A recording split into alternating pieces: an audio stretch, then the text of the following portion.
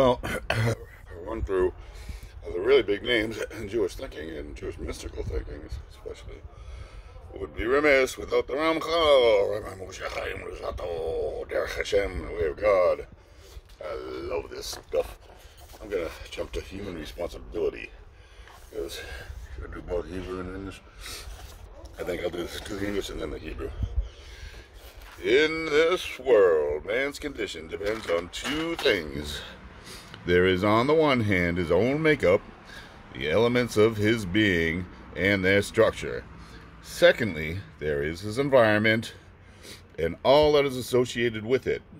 As discussed earlier, man consists of two opposites, a body and a soul. It is obvious, however, that the physical is dominant in man, and its influence is very strong. When an individual is born, he is almost completely physical, with the mind having only a very small influence. As he matures, his mind continues to gain influence depending on the individual's nature. Even after an individual matures, however, the physical does not automatically relinquish its influence and stop inclining the individual towards its way.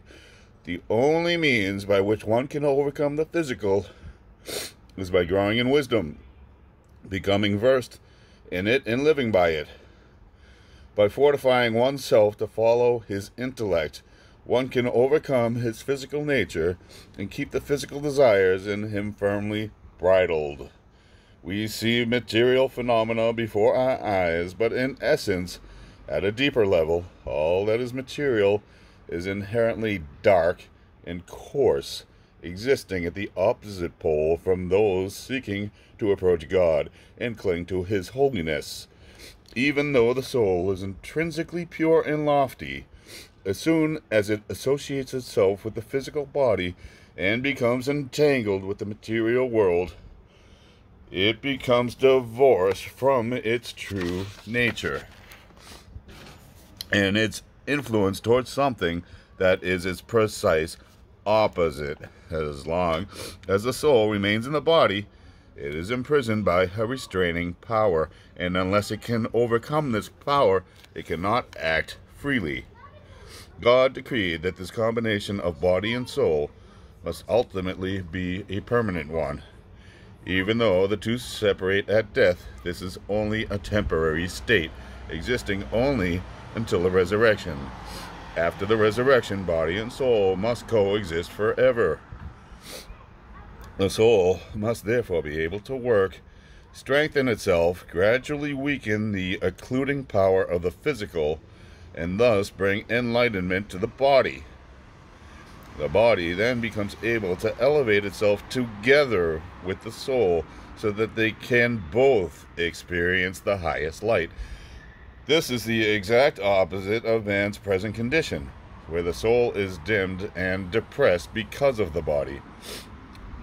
As long as man is in this world, because he is in a state where his physical nature is very strong, since the physical is opaque and unenlightened, man exists in a state of great darkness, far from his rightful state of closeness to God. Man must therefore make every effort to make his soul overcome the physical, and thereby improve his condition and elevate himself to his rightful state. Man's environment and everything in it are also physical and filled with darkness. Since they relate to his environment, his activities also cannot be other than physical. Because of its physical nature, man's very constitution forces him to engage in worldly pursuits. It is impossible for him to live without eating, drinking, and other essential bodily functions, and he must also earn a livelihood to obtain these necessities. Because of his body, environment, and activities, man is therefore constantly involved with the physical and immersed in its darkness. Accordingly, both great effort and a powerful struggle are required if he is to elevate himself to a more enlightened state. God's design, however, is very deep, and he arranged things so that even though man must be immersed in the physical, he is able to rise to perfection through his worldly activities in the physical world itself. it is precisely through these that he attains a pure and lofty state. It is therefore his very lowliness that elevates him, for when he transforms darkness into light and deathly shadow into sparkling brilliance, he personally earns for himself unparalleled excellence and glory. This is a result of the fact that God arranged and circumscribed the ways in which man should make use of the world and its creatures according to their intended purpose. When man abides by the limits, arrangements, and intentions ordained by the Creator, then the mundane activities themselves become acts of perfection. Through them, man can incorporate in himself perfection and excellence, and thus raise himself high above his previous lowly state. The highest wisdom took into account all the categories of man's natural faults, as well as all the concepts of true excellence and value required by man to come close to God and enjoy his good. Taking everything into account, he set up patterns and restraints through which everything excellent should be incorporated in man, and everything separating him from God removed. Just 1 second, I need a tissue. Sorry.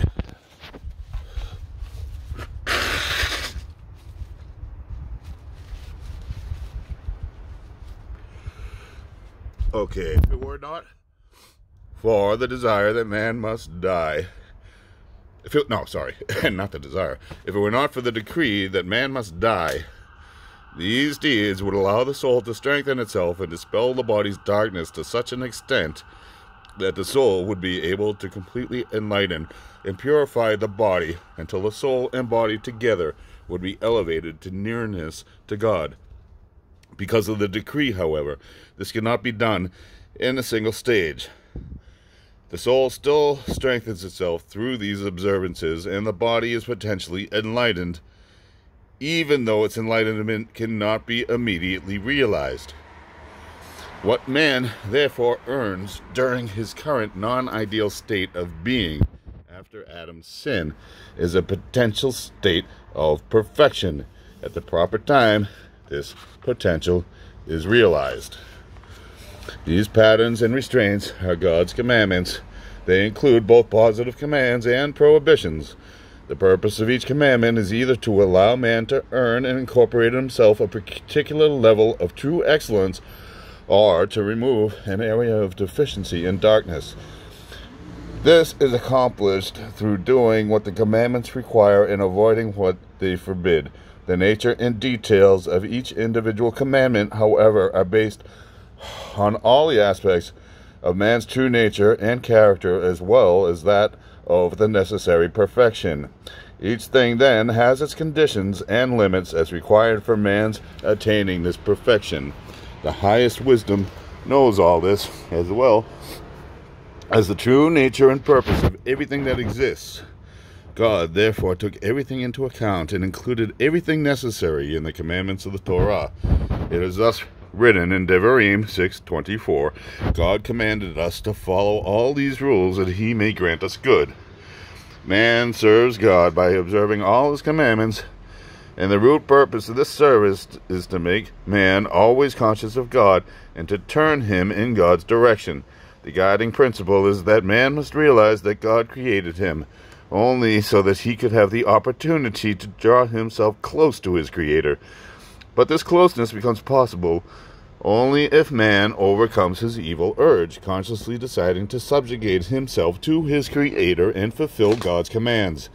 Man must reverse his inclination towards the physical, conquering his mundane tendencies, but he will be able to do so only if he manages all of his affairs only for the sake of attaining this goal, having no desire for anything else. Everything that man should do can be divided into two categories. First, there is what he does as a result of a commandment. The second is what is done out of necessity.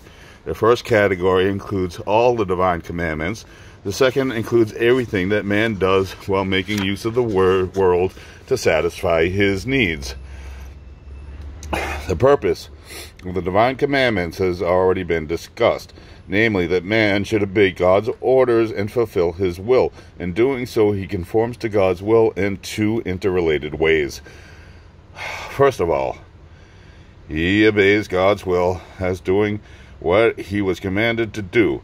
Secondly, however, he also perfects himself to that certain degree associated with that particular commandment. You do it for your own good. In doing so, he is conforming to God's will all the more, since God desires that man be perfected and attain the enjoyment of his good.